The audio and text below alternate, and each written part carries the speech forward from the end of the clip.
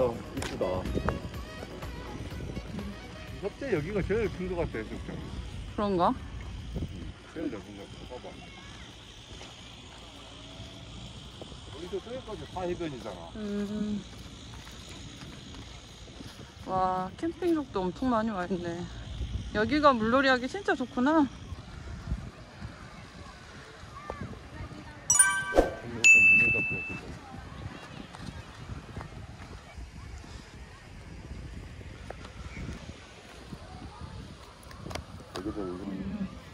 여기다 위협. 들어와서 안 믿기도.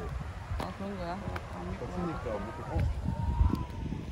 봐봐, 저기 새우 있다, 새우. 바다 새우. 어디? 봐봐. 아, 저기 있네. 뭐 여러 마리 있지. 뭐 많아. 잡았다. 빠져나왔다, 얘들아. 구동도 있다, 구동. 우와. 톡톡 튄다. 고말이야? 봐봐. 고말 라면 끓여 먹어. 새우 어디 갔냐? 갔어. 저기 있다. 안에 조그마한 구멍들이 많아서. 우와. 새우 엄청 커. 저기, 요거. 새우야, 물고기야? 물고기. 물고기가 있어. 여기서 잡고. 저 물고기 진짜 크다. 뭔 물고기지? 여러 마리 있어. 새끼들인가 봐. 많아.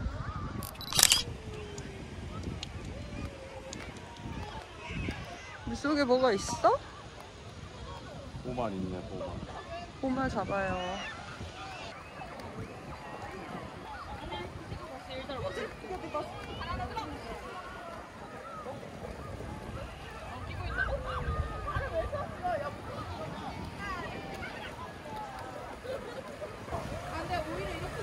이게 너무 깨끗해. 물고기.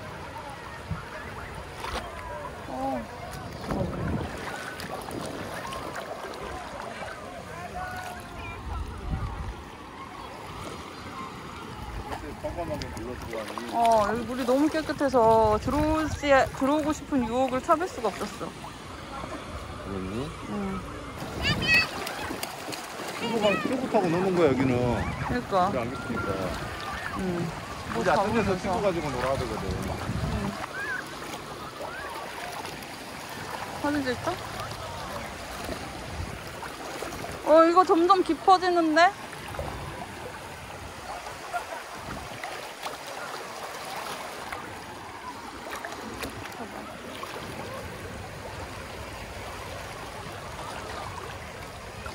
파도가 소소하게 오네.